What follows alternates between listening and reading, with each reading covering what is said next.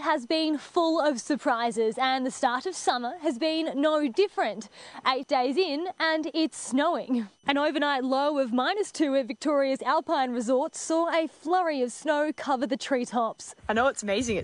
I haven't seen it in December ever before, so I'm thrilled to be here. The blanket of white was a delight for Melburnians who missed out on the snow season. It was fun being out of quarantine. We enjoyed playing and going around. It was really good.